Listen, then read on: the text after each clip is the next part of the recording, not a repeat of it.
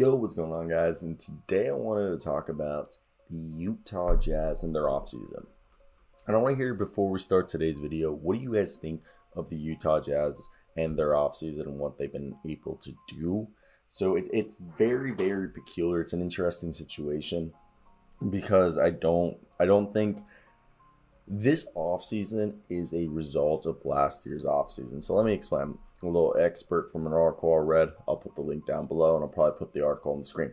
It would be more accurate to say the Jazz were losers from the 2020 offseason than from this offseason, because they had to get rid of Derrick Favors after 1 year of signing him, okay?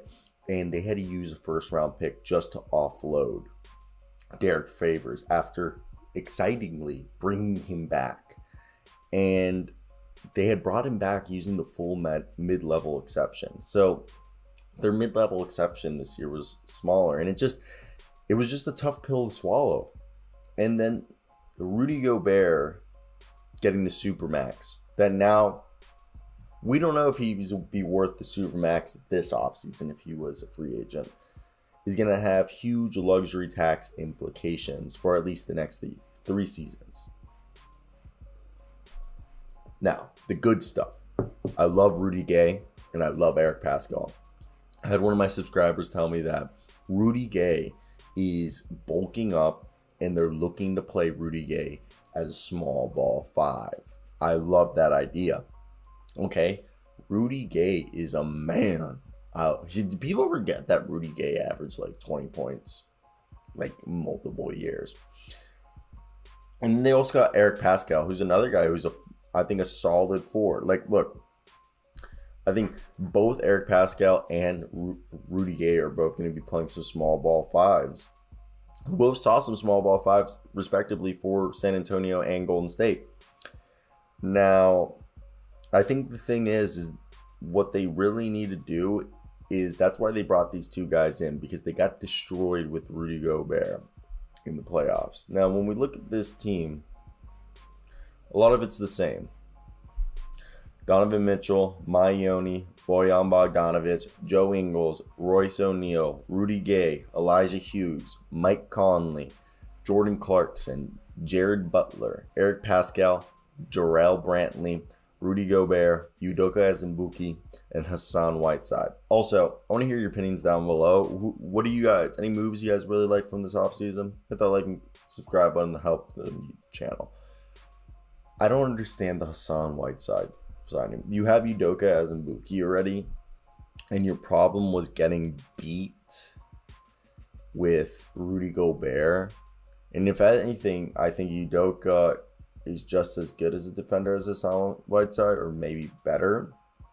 And he's more athletic, so if anything, Udoka out of the 3 of these guys would have the best ability to switch. Even though I'm not saying he'd be good at it. He just, out of the 3 of those centers, he'd have the best ability to switch, and to be a better lob. He's a better lob threat, in my opinion, than Rudy Gobert and Hassan Whiteside at this point. Like, don't get me wrong, I love Rudy Gobert, but I think Udoka Azubuike. Imagine a pick and roll. Maybe I'm biased because I go to the University of Kansas and I've seen Udoka play, so. But I love Jared Butler. They needed a true backup point guard, and they got him. Jared Butler's going to be able to start day 1. And he slipped to them because of a alleged heart condition. But he's fine. He's fine. There ain't nothing wrong with him. So then, I think the guys we're going to see a lot more this year. Definitely, I think we're going to see a lot more Mayuni. Like, look, the starting lineup's going to be Mike Conley, Donovan Mitchell, Bojan Bogdanovic, most likely Royce O'Neal, and then we'll do Rudy Gobert. That leaves probably the second unit being, a combination of Whiteside, Paschall, Gay, then I think Clarkson, Ingle. I think right there, that's like the first 5 guys, and like that's really there. And then you have the rest of the guys: Elijah Hughes, Mayuni, Jared Butler. They'll probably bring back Trent Forrest. I mean, Jarrell Brantley's good, but I think they'll probably bring Trent Forrest like onto the roster. He's on a 2-way, but Trent Forrest was lighting stuff up in the summer league. So out of the young guys, who do I expect to play the most? I think it's probably going to either be Maione or Elijah Hughes for their perimeter D, and that's something I think the team needs. But then you could also argue that maybe even, Udoka has Mbuki. Also, Jarrell Brantley has a qualifying offer that I don't think he's been signed yet, but I assume that's what they're gonna bring him back on. But yeah, I think they're definitely an interesting spot. I don't know if this team is gonna be able to turn their fortunes around. Like, do I think the team got better? I think in a sense, yes, the team definitely got better. Okay, I honestly think they got young guys that people should look forward in. Jared Butler, Eric Paschall, Elijah Hughes, Maione, Udoka. Those are all guys. What is that right there? 1, 2, 3, 4, 5 right there. And if you can put Trent Forrest in there, that's like 5 guys you should be excited for on the Utah Jazz that are all under 24, under 25, And I think it's awesome. Like they lost Georges Niang, and I don't think they're gonna bring back Juwan Morgan. But I think definitely this is a team that we're looking at. I think Jordan Clarkson, Mike Conley. I think Royce O'Neal will get better. I think Royce O'Neal is going to spend the offseason bulking up and become a true small ball 5, stretch 4, just fully commit, try to become PJ Tucker 2.0. I love Royce O'Neal. I really do hope he does that because that would be cool. But man, oh man, it's crazy though. It is crazy. So I want to hear your guys' opinions. What do you guys think of,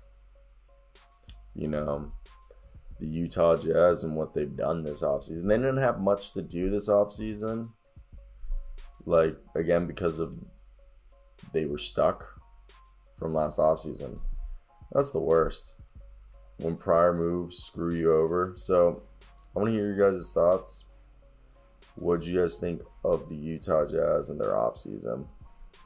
That's basically it for me today, guys. I hope you guys enjoyed this video. We're going to milk this for another 20 seconds if you guys want to hang around for the end of this video, squad. The one thing that really gets me is I'm just surprised that Rudy Gobert really, I don't know if his confidence just broke, but he really just failed in the playoffs. I want someone to explain. The playoffs. They were bad. Peace out.